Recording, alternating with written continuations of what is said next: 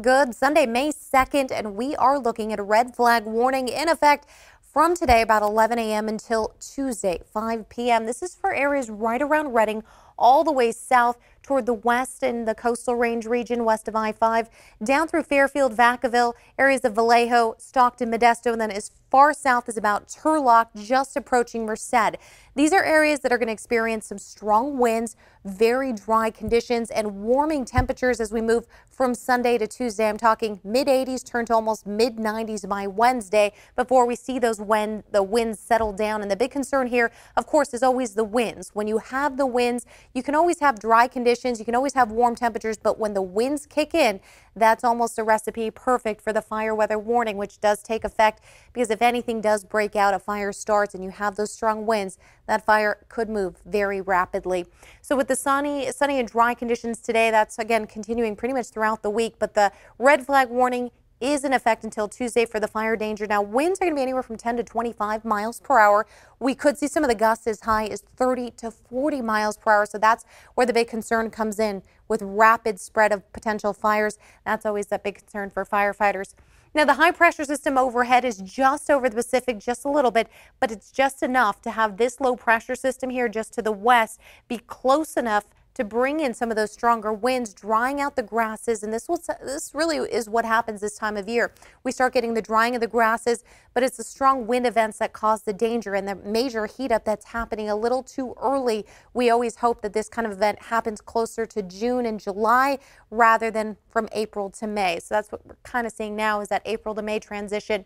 The high pressure, the rotation, take notice of how that rotates clockwise motion. Meanwhile, the low pressure moving counterclockwise helps to funnel in a lot of the winds from the north. The north-northwest winds here that are being funneled into the valley and the coastal range is going to really cause some of the strong wind events we're going to see from today through Tuesday and also cause that concern for fire threat. Now, again, from Redding all the way down toward Turlock, we're currently looking at clear skies overhead. Any kind of precipitation that moves over is moving up and over us toward areas of Oregon, so we don't see anything in sight when it comes to rainfall for at least the next 3-4 days. And if there's anything in sight, it's again headed way up north and bypassing us altogether. The strong winds take effect. And let's talk about those winds now. We're looking at calm winds in the morning, but things start ramping up by 11 a.m. You're looking here at 4:30 p.m. where we start to see 20 to 25 mile per hour winds in the valley. And I want you to look at the colors, the yellow, the green shades, that's 20 to 30 mile per hour winds. And you see the red shade, that's anywhere from 30 to 40 mile per hour winds. And you see that just offshore. And we will expect to see some areas developing that red shade, especially for the coastal range as it starts moving in for the following day, Monday into Tuesday. Take a look there. You can see here on Monday, 12:30 p.m., some of the red shade starts to come in for areas of the coastal range.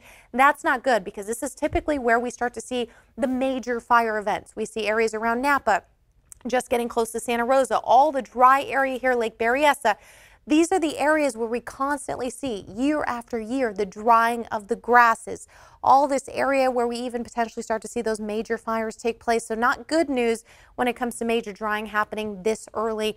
Now we're going to continue to see the strong winds picking up again, but by Tuesday you're looking at 5 a.m. This is probably the slowest part of the day when you see about 5 to 10 mile per hour winds, 16 in Fairfield. They will pick up by the afternoon again to up to about 20 miles per hour, then that should be the last of it. Let's talk about the drying effects.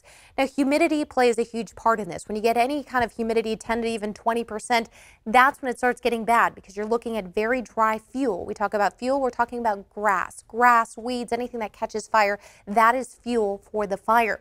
Now, through the morning hours, we're looking at 72% humidity. That's actually pretty good.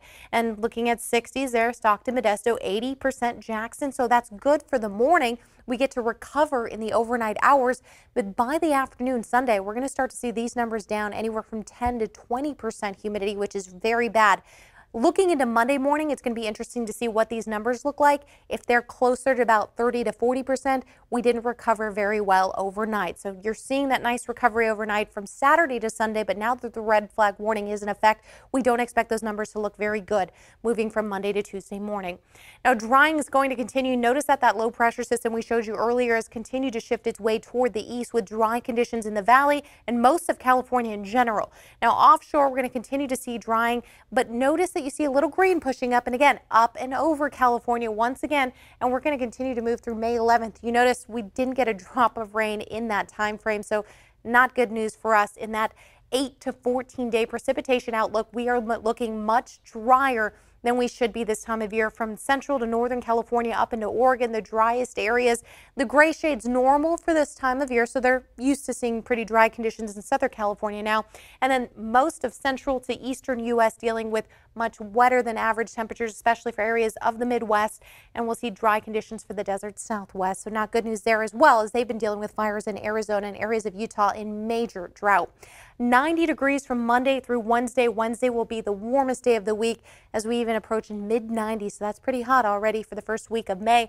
We will drop in temperature significantly as we move from Thursday to Friday in those low 80s to upper 70s. And finally, the rest of the week, we are looking at those temperatures there in the mid-80s.